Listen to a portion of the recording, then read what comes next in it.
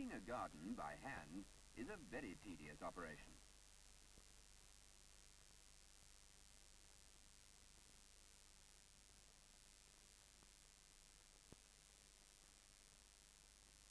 A garden hoe makes the work much easier.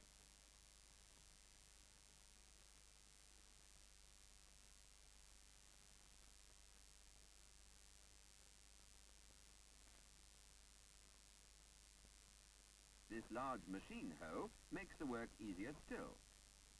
Both the garden hoe and the machine hoe are machines. The machine hoe is driven by an engine.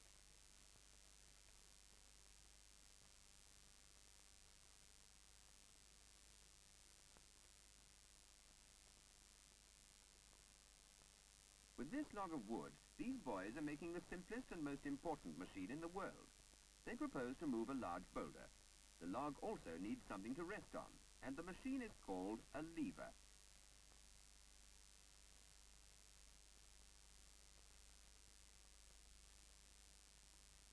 Any rod or bar resting on a turning point is called a lever.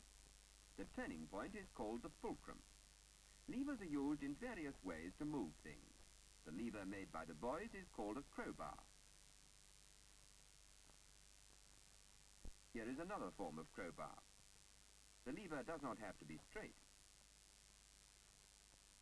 In both these cases, the turning point or fulcrum is nearer to the load.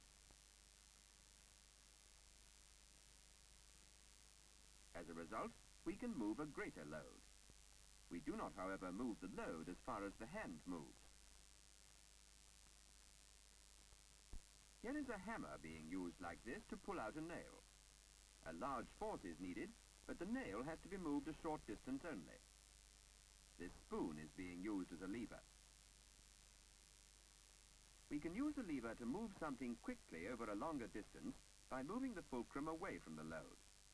This time, however, the force exerted at the other end of the lever is smaller.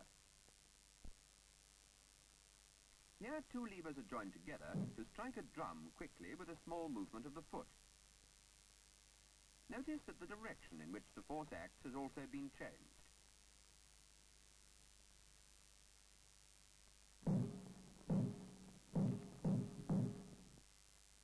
The fulcrum of a lever can be at the end. In this case, heavier loads can be lifted. The wheelbarrow is a lever like this. A heavy load in it can be raised off the ground.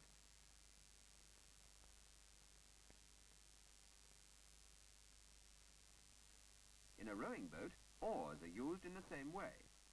The fulcrum is at the end, and the oars push against the boat. The forearm is similar, but the load is in the hand at the end of the lever. The effort to move the arm is exerted by the muscle near the elbow, which is the fulcrum. The hand can move quickly. The jaw is like this too.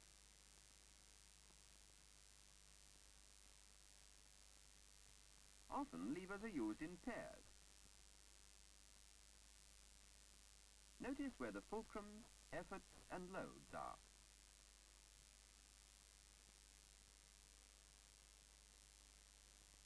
To lift heavy loads vertically, they are often pushed or pulled up gentle slopes. Smaller forces are required to raise the loads, but they must be moved through greater distances. This is a second type of machine called an inclined plane.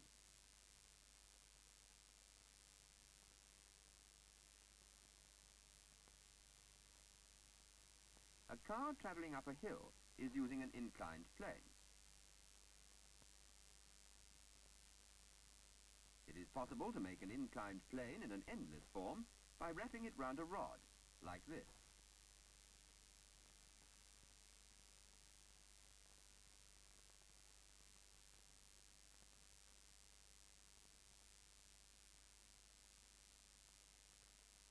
An endless inclined plane is called a screw.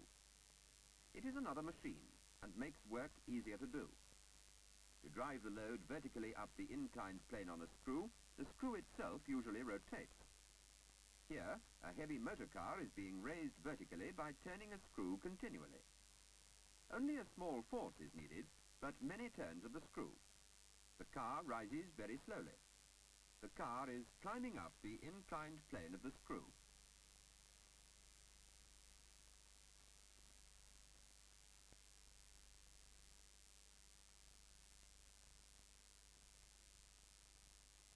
This is another example of the inclined plane called a wedge. It is used to force things apart. A chisel is a wedge. So is a knife. Again, the inclined plane itself moves.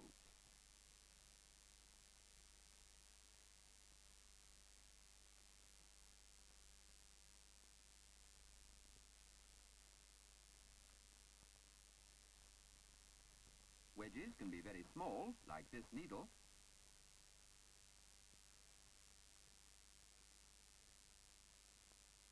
or very large, as in the mechanical plough.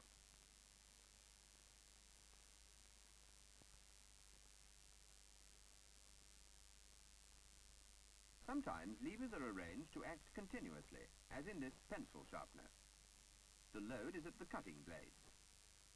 The lever may become a solid wheel on an axle, as in this doorknob. If the effort were applied at the axle, a very large one would be required to open the door.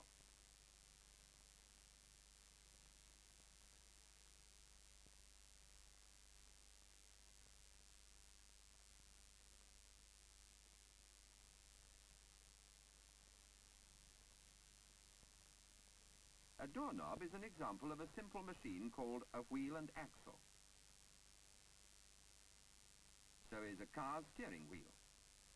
Both are in fact continuously acting levers.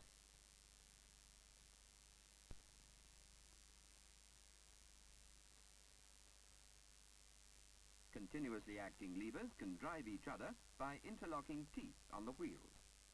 In an egg beater, they're used to increase the speed. This is called a gear.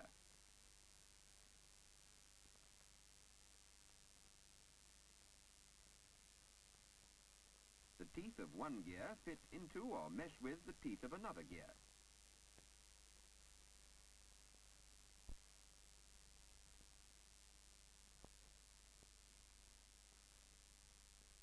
A small gear driving a large gear increases the force but reduces the speed of rotation of the larger gear.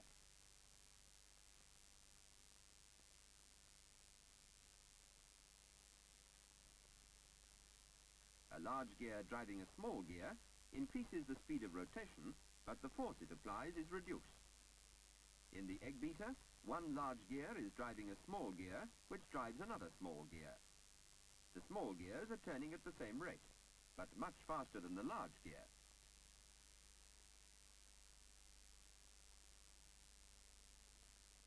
Instead of gears, wheels can drive each other with the help of connecting belts. They can increase or decrease speeds and forces in the same way as gears. Here a man is using a wheel to change the direction of a force. The rope passes round a groove in the rim of the wheel. A wheel used like this is called a pulley.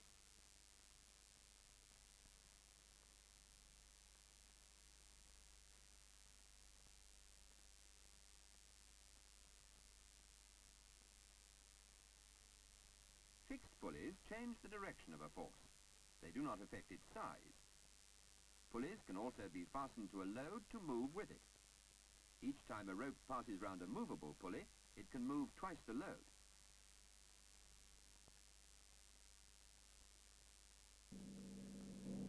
This is a large and complicated mechanical tool.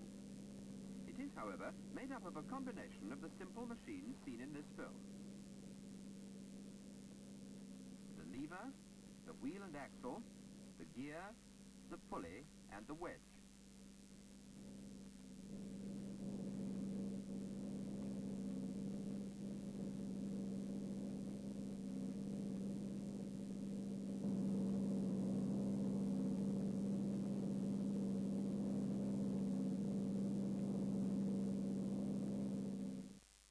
It is the same with a woodwork vise. The screw is easily seen.